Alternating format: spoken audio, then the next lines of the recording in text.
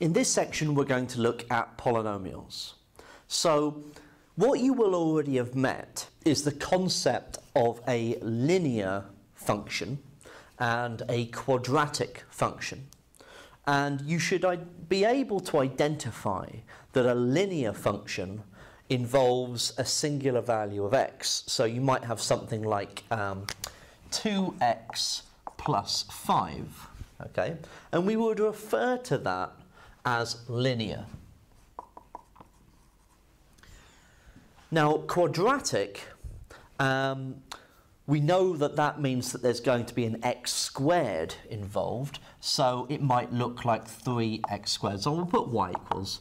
So y equals 3x squared plus 5x minus 2, for example. And we know that we can identify that as quadratic, okay? Because we look at the highest power of x, in this case 2, go, right, it has got an x squared in it, so it must be quadratic. The next stage up, because we've got here a power of x to the 1, and here we've got an x squared, it makes sense then the next one would have an x to the 3 in it, a cubed. So we don't necessarily have to write it in this specific order. We might have 5 take away x cubed plus 2x squared, for example. Now, as you can see, there's an x cubed in there. There's also an x squared, but the fact that there's an x squared doesn't make it a quadratic. You're always looking for the highest power, okay, of the highest power of x that you can see. And that will be cubed, 3. And that would make it a cubic. Okay, so we have a linear function here, a quadratic function, a cubic.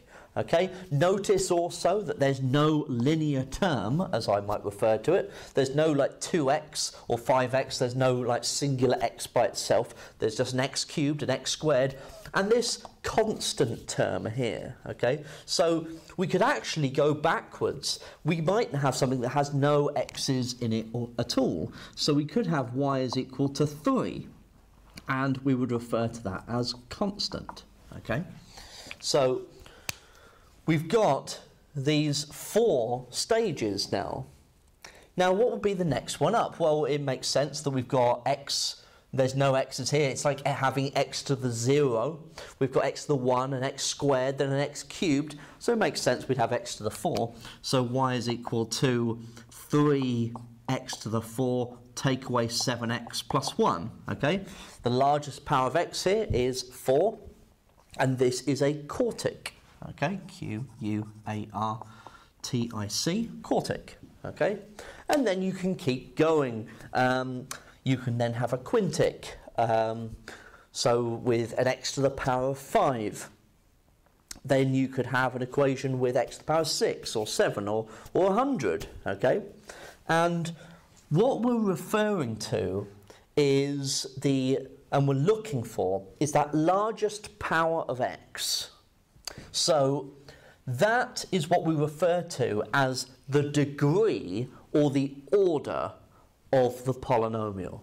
So we refer to the order or degree of the polynomial. So here, for example, it is 4. This is an equation of degree 4, or a polynomial of degree 4, or order 4. Here it was 3, so the largest power of x. Here the order is 2. Here it would be 1, and here it would be 0.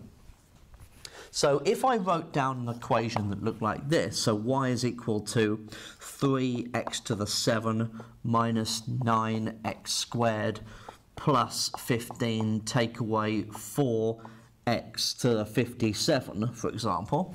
Here is a polynomial that is of order 57, or degree 57, because you're always looking for the largest power of x in this case.